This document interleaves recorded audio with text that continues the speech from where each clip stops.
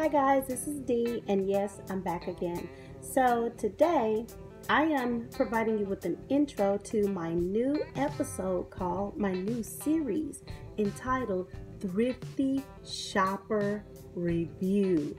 Now, the purpose for Thrifty Shopper Review is to review products that may not cost as much as maybe a name brand product, or maybe it is a name brand product but it just doesn't cost as much as something else.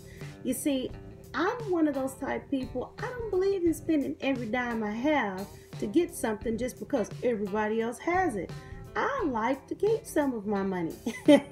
And because I like to keep some of my money, I often look for good deals. So if I can find something at a better price that gives me the same type of service, the same type of benefits, it's the same type of product as something else, the only difference is the name and the price, I just might try it out.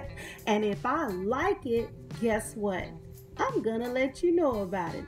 And if I don't like it, guess what? I'm gonna let you know about it. So I want you to join me for my Thrifty Shopper Review. In this day and time when everybody's trying to stretch that coin, you know, it doesn't hurt to find deals and discounts everywhere you go.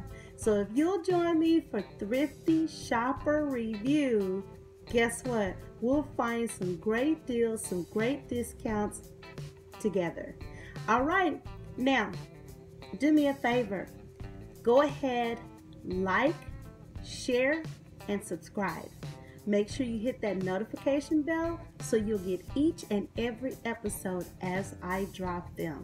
When you come to Indie Creative Arts Media TV, be prepared to see new, different, and creative things because we're going to be doing some fun stuff over here.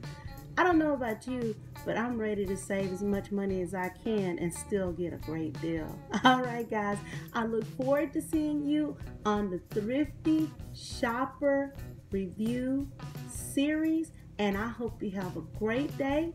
And also, remember, keep your eyes open and your ears sharp. See you later, guys. Bye.